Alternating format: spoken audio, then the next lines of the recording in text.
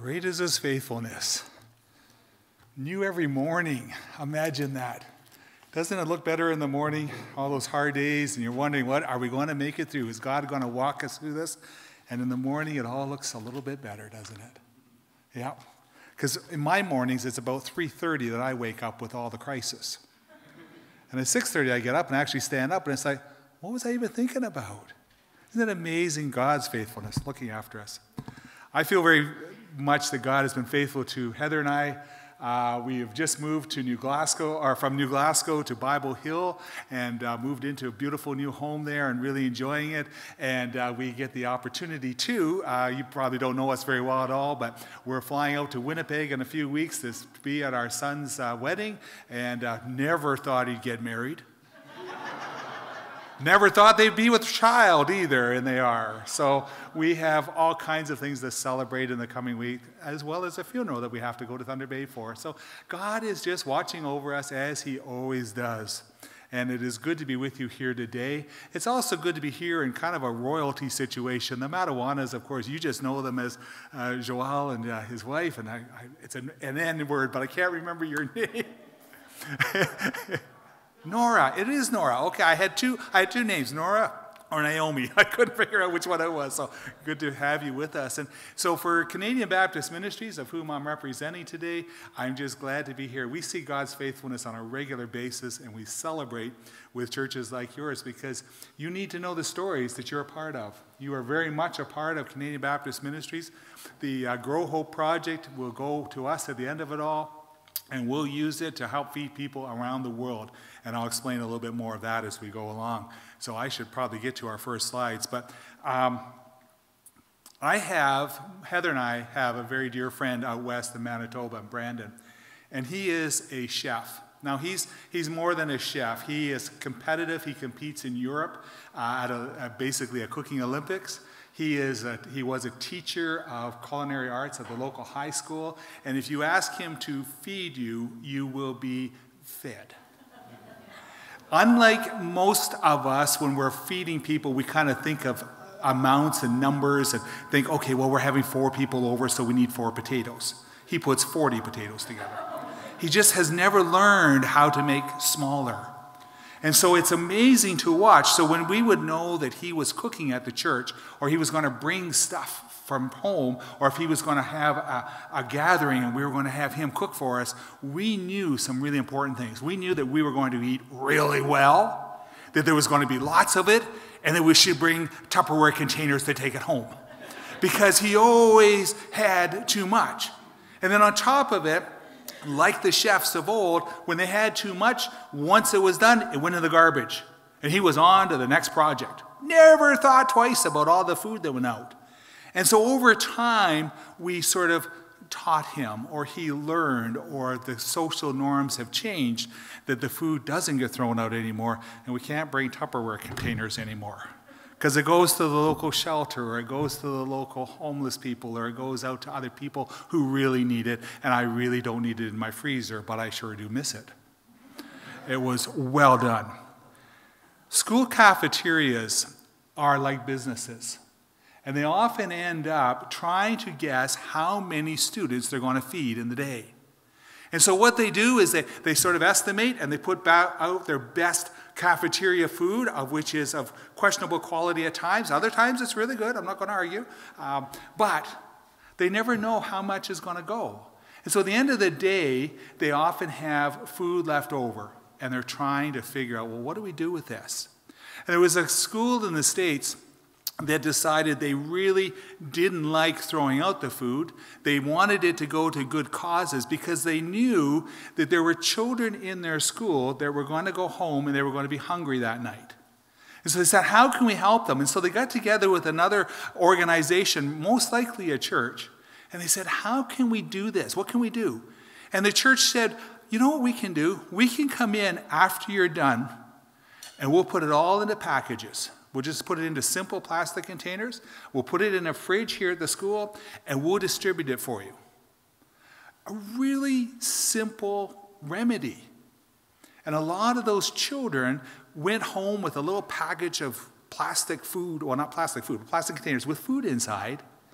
knowing that they were loved on a little bit, cared for, that the school cared about them, and that somebody was reaching out to them. What a great principle for helping. When you have too much of something, how can you help? I really loved that concept. It's basically the KISS principle. Keep it simple. We're not allowed to use the other word anymore, so we'll just keep it simple, okay? And if you can find ways to do that, you can make a difference in the world. A lot of the work that Canadian Baptist Ministries does is right on the KISS principle. It's local churches who see a problem, and they say, how can we solve this? And then they ask CBM to come alongside to stand with them to see, okay, how can we do it? And so you'll see some foods up there. There's one particular plate. I forgot I put it in there. Down there in the corner. That was fresh snails in the Philippines.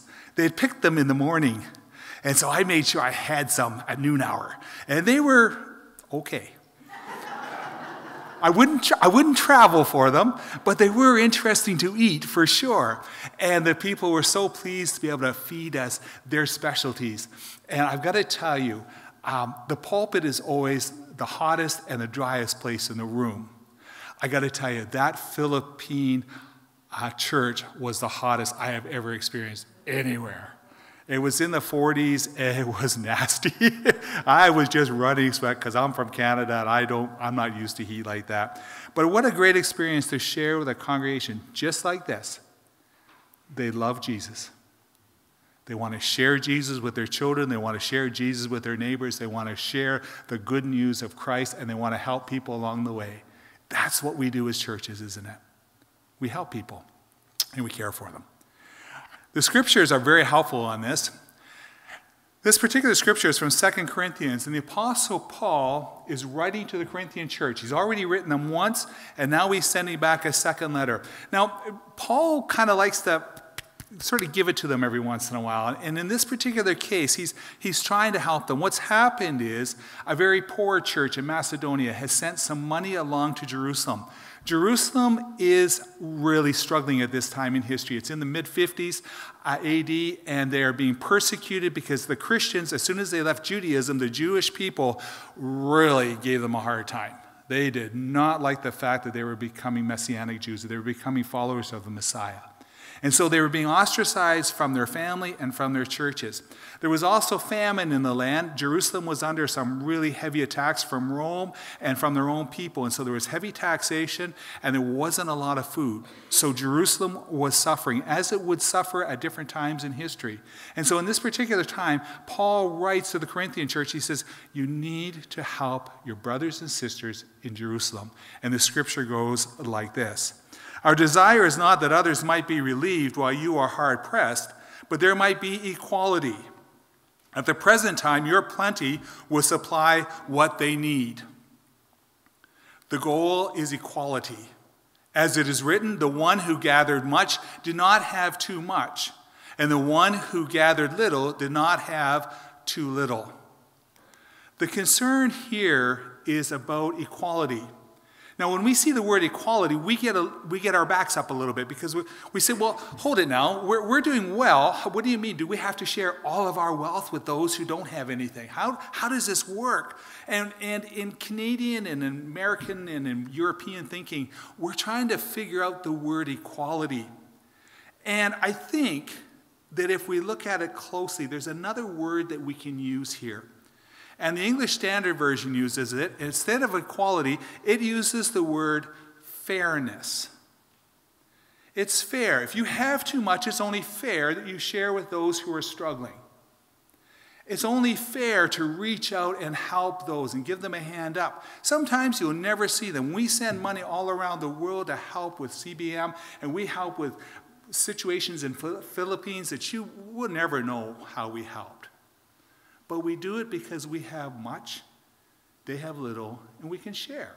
It's pretty straightforward. It's kind of a biblical concept. You'll read it throughout Scripture, just to share, just to be kind with one another.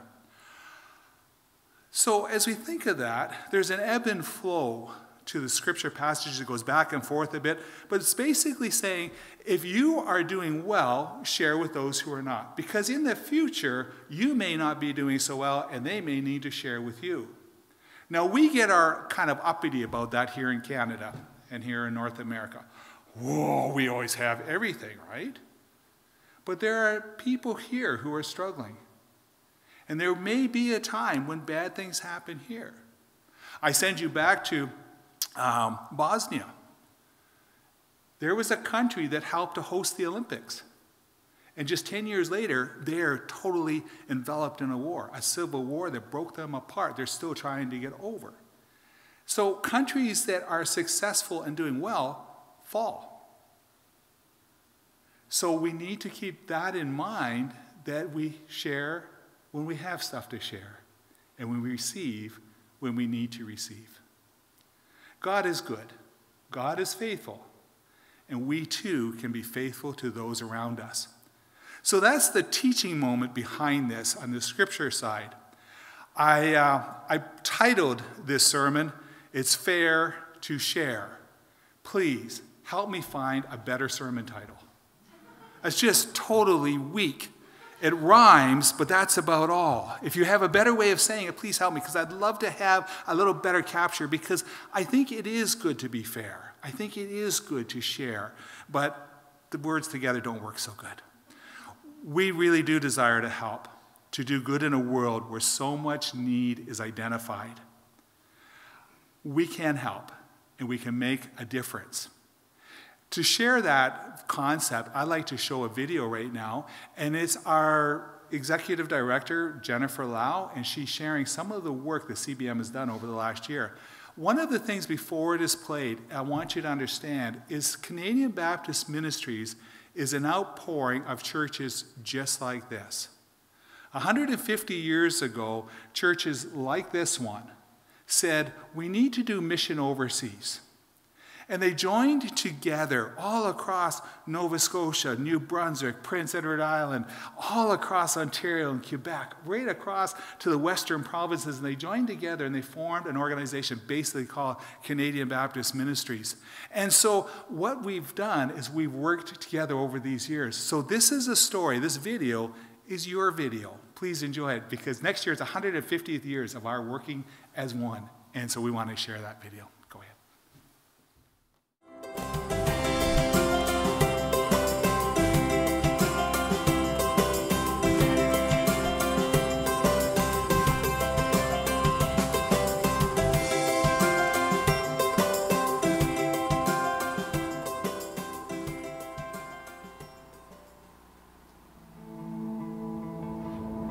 Hello, friends. We are grateful for your partnership, and I want to take a moment to reflect on how you've helped us make meaningful impact this past year.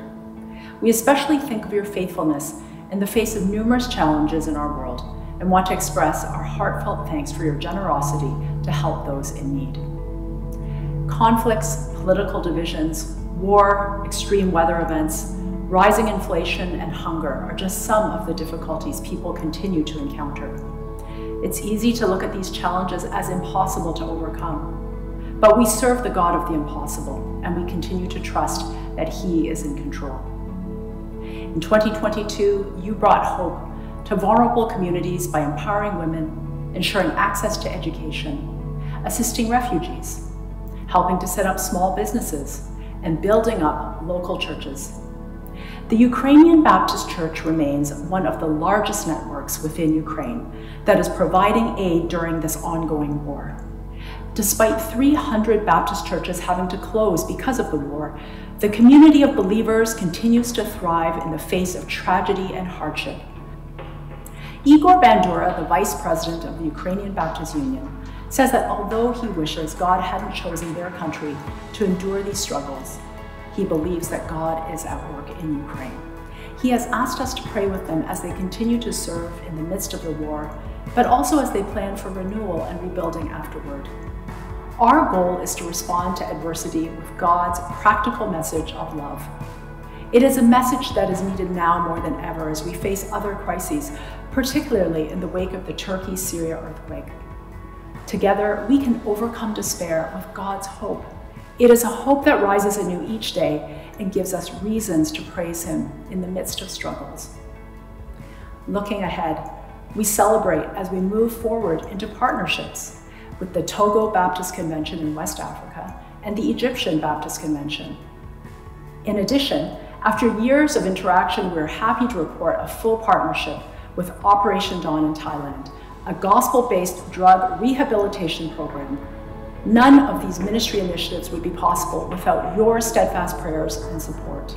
Thank you for partnering with us to embrace a broken world through word and deed.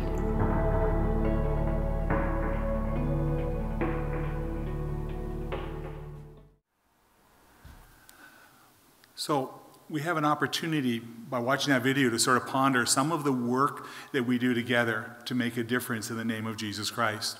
We work in over 18 different countries. The slide doesn't show very well, but at least you can see the list of it.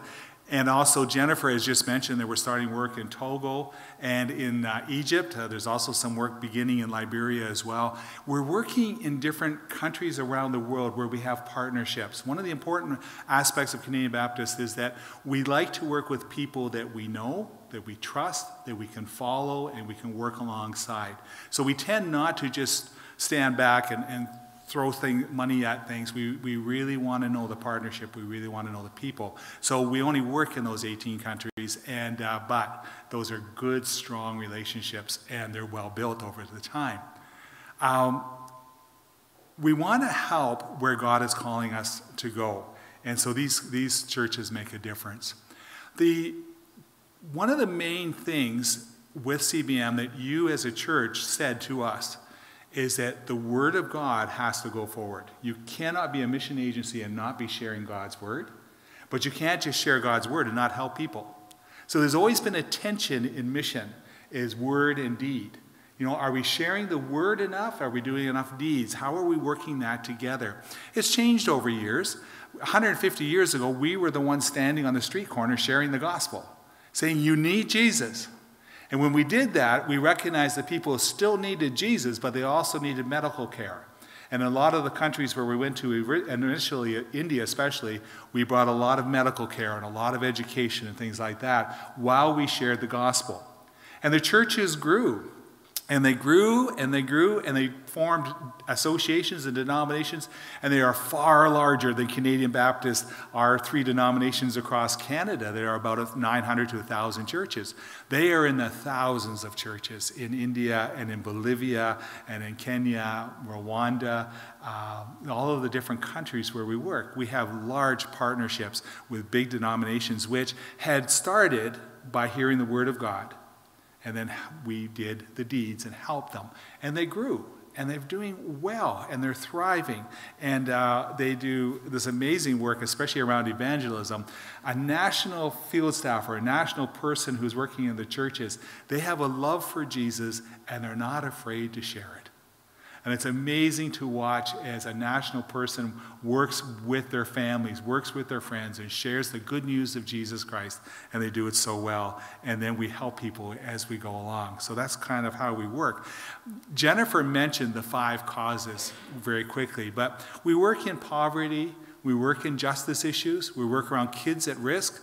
Building the local church is one of the largest things that we do, is how do we help local pastors build their churches? How do we help local pastors get their theology and their understanding? And then emergency relief. So I'm just going to give you some highlights on that as we go through. This woman is Mrs. Namwizi, and she was at one of the classes that our partners held and we were able to support. And she learned about crop management in a very difficult situation. And she learned that if she did some simple things, she could change. So when she came back to her crops and to her farm, she basically pulled out the crops that they used to grow. She pulled out the sugarcane plants and the eucalyptus plants, and she planted vegetables. And she planted tomatoes and cabbages, and she began growing them using the techniques that she had learned at the class. And what happened was, very quickly, she began to produce much better crop. And she was able, with that, to be able to become part of the local savings and loans group that saved $1 a week for a year. So it doesn't sound like much, but it's a start. So basically what happened was she was doing so well with her crops, and her neighbors were not. She managed to work through a drought year and come out at the other end with tomatoes and cabbages and to do successful farming. And she was able then to make that savings, and she was able to buy, I think what she bought was a pig the next year. And the pig gave her the opportunity to grow her farm and to do much better. But it's really simple things. But someone needs to start. And so farmers like her were able to start little plots of land and do much better than their neighbors because they were trying new crops, new ways of conservation, and she's done well. And she said at the end of it that it was much easier than she thought it was going to be to do, but it made so much more sense. And people followed her and talked to her about it, and other farmers are joining her now, and she's doing much better. Getting somebody out of poverty, we have to remember a couple things about poverty. Poverty isn't an end state. Just because you're poor and you're in poverty doesn't mean you have to stay there. If you go out to the prairies, we have some prairie backgrounds, the roots out of Manitoba and Saskatchewan. The turn of the 19th century, there was a lot of poverty on the prairies. Those farmers were dirt farmers. They were poor and they were struggling. But over time, those crops came around, and over time they learned how to do it better, and then they are very successful. Poverty doesn't remain, and you'll see that here even in Nova Scotia. We have poverty for sure, but we work out of it. And it's the same around the world. Just because a country is in poverty now doesn't mean it will always be in poverty. And there's hope, and there's a future. And so we do it in very simple ways. Kitchen gardens is another way we do a lot of it. Just teaching people how to do a simple garden. That changes things. Or we give somebody chickens. I have a slide that I often use. I think I showed it here before, so I didn't choose the slide. Show it. But giving somebody chickens and letting them raise chickens and poultry, and then seeing that turn into the purchase of a goat, and then that into the purchase of a cow, and just to see the way that people work themselves out of poverty. We do that on a regular basis because of the mandate to help people where they are. And we're able to share the gospel as we go with that. Justice issues are something else that we do a lot of. This is Reverend Gatto, and he's with the leadership of the CBCA and CEBC. And essentially, these two groups were one Baptist denomination about 20 years ago. And they fell apart. They divided. They didn't want to play together anymore. They didn't want to work together. And it was over tribal differences. There are two very different tribes represented here, and they don't play well together. And they're nationally, they don't work well together either. So these two denominations split apart. But over the last number of years, they have said this was, and this is wrong. We need to start to work together. It was wrong. It was racism at its worst. And so these two groups gathered together, and Reverend Gatto, one of our leaders, helped them to look at justice issues and look at racism and prejudice and how do we work together and how do we work through things. And they're coming back. And they've signed a letter of working together. Unfortunately, at the same time, those two tribes have blown up against each other again. So we're waiting to see how our Baptist work does in the middle of it all. But these are the real things that we face around the world and try to help as we go. So justice issues. If you see something that just isn't right, that's likely a justice issue. And we work in a lot of those around the world. Kids at risk. An ongoing situation, of course. Everywhere we go, we have children. The population of children around the world is so immense and huge. But during COVID, a lot of those children ended up being pushed aside and not able to go to school, not able to get out of their homes. Some of the countries in the world were pretty brutal. We think Canada was bad. Bolivia, you weren't allowed out of your house. You could go out one morning a week. And it depended on the end of your name, and that was it. That was, you had to go shopping, you had to do whatever you needed to do, and you had to get it done all in one morning. It was really tough. So the children were locked down as well. And they don't always have good electronics where they can go to school online. So a lot of kids basically just didn't end up in school. CBM, with our partners, were able to do some work in those areas, but it was very difficult. And so we've been spending a lot of time this last year, couple of years, trying to get kids back into school. They want to go back. COVID has held them back. The economy of the country is really a big issue, but we're getting them back in there slowly but surely. And last year we did something called Active in Mission. If you get a chance to jump on board this year, we're going to be raising funds for food this year, so another important element of the work we do. These are some of the kids that we work with. We do a lot of work around tutoring, just getting that first bit of education into the children before they actually go to school. Kids in poverty have a hard enough time going to a regular school system. So if we can give them just a little bit of a starter, it helps. And one of the things we do in the Philippines especially is we have these classes where the kids 3 to 5 years old go and we teach them, the alphabet, and we teach them some of the basics.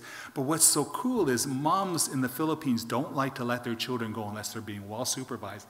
And so the moms are often in the windows around the little classroom that we have, and they're learning, and they're watching over their kids. And then we get a chance to often share the gospel with them, or we'll share some hygiene tricks, or we'll help them with just some basics. And so we get to do a lot of teaching with adults at the same time as we're working with these children. So it's a really important part of the ministry that we do. And then building the church, I've already shared this with you, that we work a lot with pastors around the world. This is Pastor Jose from Guatemala. He is just a classic old pastor, just like Borden. Just a good old guy, kind of classic. He's got his church, he's doing his work, everything's good. And then he went away to a class that the denomination and CBM was hosting, saying, how can you work in your church, but how can you break down the walls of your church and get out into your community? And Jose learned at that gathering, and he learned a lot, just like Borden learns. And he started to pull down the walls of his church. And the writer, the National Field Staff who was watching over this said, it's like a palpable difference. The church was always, it's right around here. It's where the pastor is. It's right here. And he broke down the walls, and now the community is coming in, and the church is going out, and there's things happening. The community comes to the church and says, hey, we need help with education. How can we work on this? And the church is saying, well, you know what, why don't you use this wing of the building, and why don't we get a teacher over here? How can we do this? And they're starting to work together because God's opening doors. Faithful God looking after us in the simplest of ways, but getting hold of a pastor like Jose and probably Borden too and saying, you need to be outside the walls. Because that's where the ministry is right now. People don't come into a church because it's big, fancy, and pretty. They don't even care if your music's all that great. You need to go to them. You need to draw them in because of the love of Jesus Christ, and they will come. But boy, it's hard work. I'll pray for you on that one.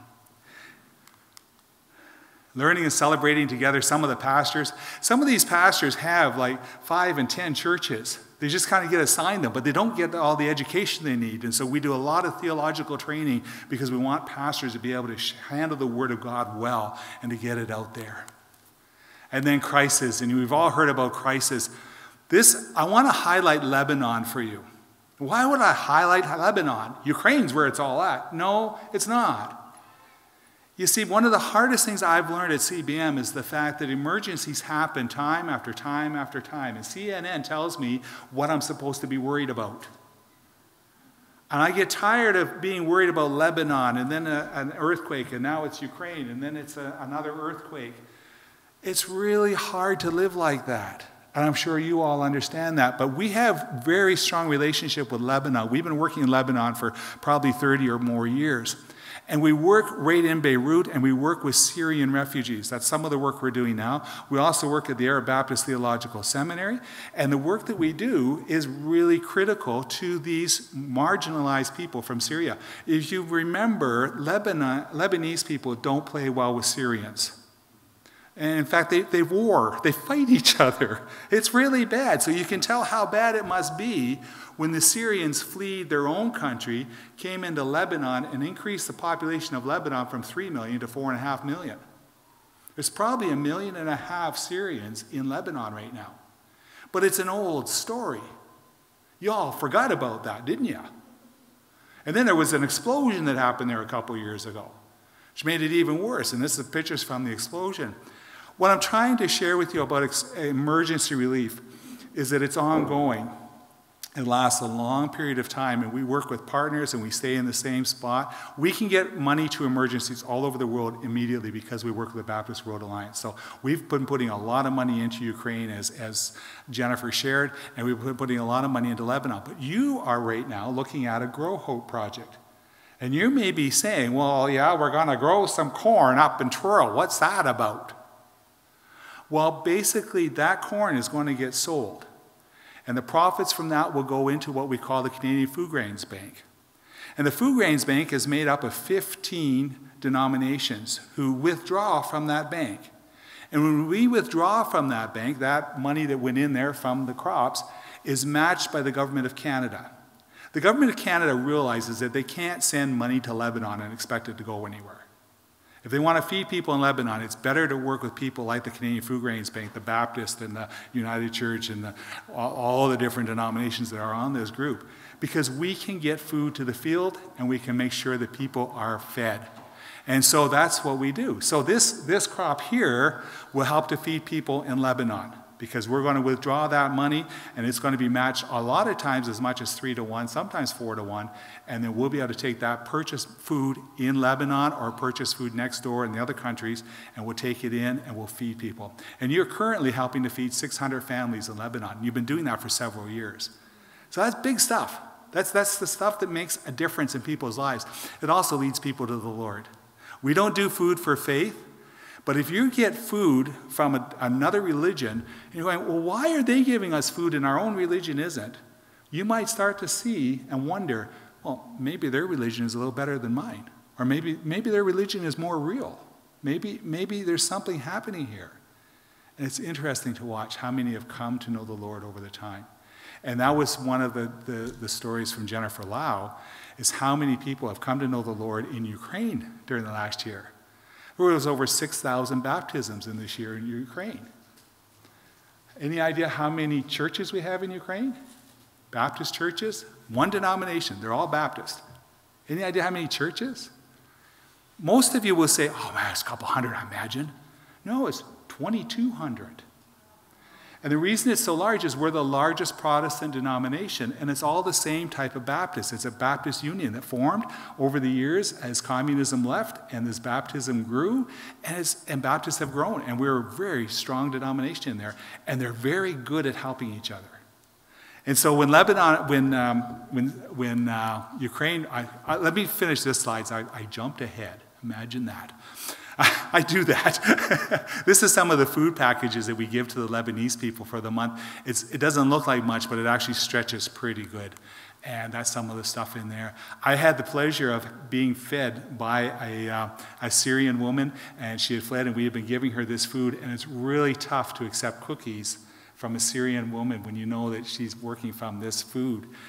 But I would travel to get another one of those cookies. They were so good. It was a sesame cookie. It was awesome. And I just had some in New Glasgow when I was there at the farm market, but it was nowhere near as good as hers were. But anyways, long story. Refugee camp there, some of the work we've been doing. The updates, you heard some of the updates from Jennifer, so I won't go over them again. But we continue to do some really major work around helping people in the Ukraine disaster, the Ukraine war, and we've been helping people to get out. We've been helping them when they get out of Ukraine. All the countries around are hosting them, and many Baptist churches have been opening their doors, and many Baptist works have started as we've been helping to host what we call guests as they come out of Ukraine and get them onto other places. So some really significant work happening there, and we've got a good reputation for the work that's happening. So I want to just thank you so much for your support, because I know many of you have wanted to help with Ukraine. Please go to our website, cbmin.org, and you can help anytime with emergencies, including the one in Turkey. Interesting enough, the Hungarian Baptists, of all people, have this incredible quick rapid response rescue team. And they teach all over the world, and they go all over the world. And they, as soon as the invitation came for emergency relief, the Hungarians were on their way. And they took in 7 rescue dogs, and they had trainers with them, and they had people going in. So just interesting how we work together internationally, and we were able to support some of that work, and we continue to support work in Ukraine. So that's sort of much of what we do. That's the Grow Hope project here in Nova Scotia. This is what you're supporting. That's the corn combine that was picked up to help with our corn harvest. Interesting to see it in the fall and in the spring. The crops are smaller this year. We're only doing 10 acres this year. They've been having problems getting farmers involved because the farmers are running bigger plots now, so they can't move their equipment around. I was driving down the highway a few years ago, and I see this corn combine going down the highway in January. And I went, like, I know Ian is the one driving it. I'm going, what are you doing? And he was harvesting the corn. We harvest the corn up here in Truro. It's the lower grade of corn.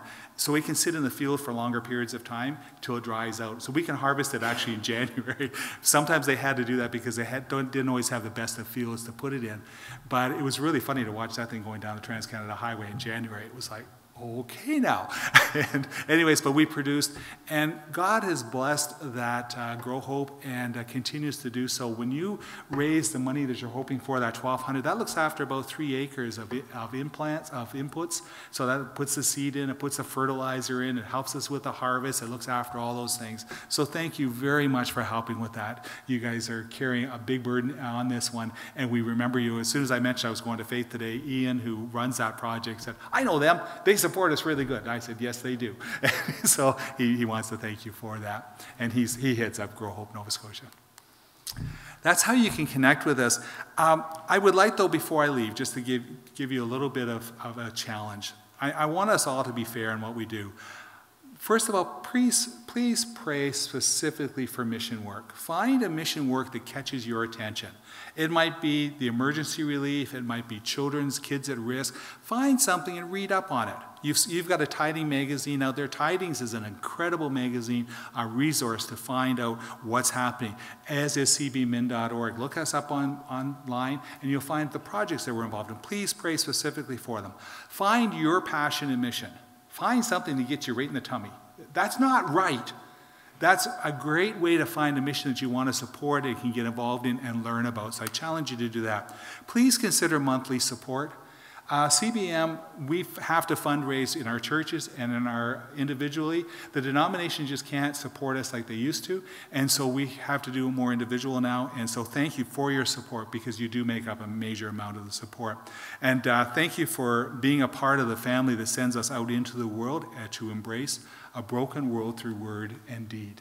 Thank you so much for that, for being part of CBM, and for allowing us to represent you in many countries around the world. God bless you. May I have a little prayer here. Lord God, thank you for the opportunity to speak, to share, to show how faithful you have been throughout the time that we have worked with CBM the last 150 years. God, you have sent us missionaries like the Matawanas. You've sent us people who have gone out into the world and made a difference. But more importantly, Lord, you have made a difference in the world through those who are local, those who know the situation, who have come to know you through one means or another, and you have blessed them, but you've challenged them, and they have learned how to share. They have learned how to be fair, and they have walked with you. God, help us to be united as we work together, and we thank you for the privilege of being a church that has enough that we can share, and we thank you for that opportunity. In Jesus' name, amen.